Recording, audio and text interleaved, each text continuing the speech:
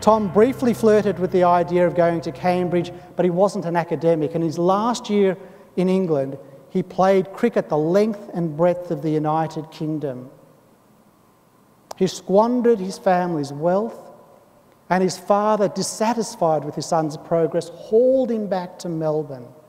And so Tom Wills came back to Melbourne at the end of 1856. He was 21 years of age. And within 2 days of returning to Melbourne, he walked onto the Melbourne cricket ground to play cricket. The Age newspaper said that he was so good-looking that women swooned in the stand when he took guard.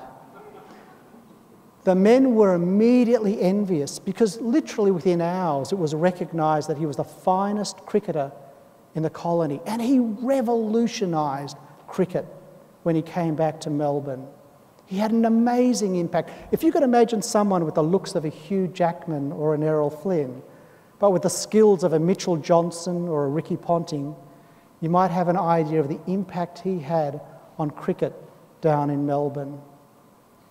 He was the best captain. He was by far the best bowler, and he was a brilliant batsman.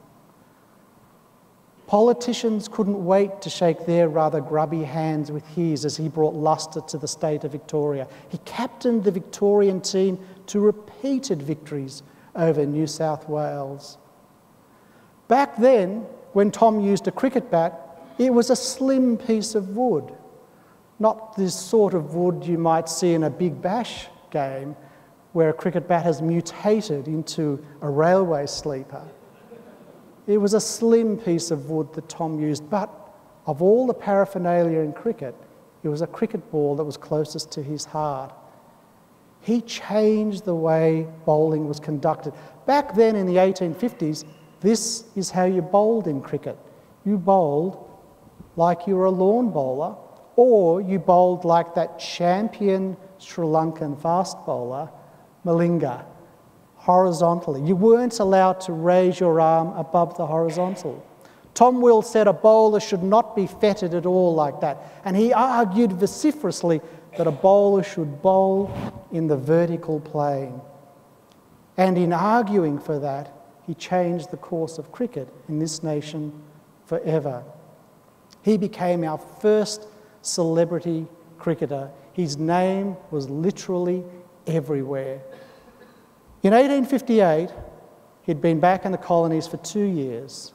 When the cricket season ended, there was no organised football. And in the middle of 1858, he wrote what I regard as our single most important sporting letter. He wrote that these colonies should form a football club, that they should have a game of our own, not someone else's game, a game of our own.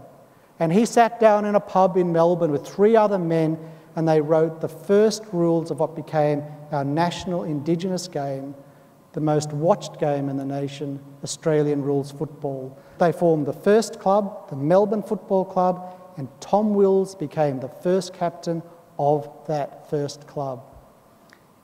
He shaped the rules, and he was the dominant player.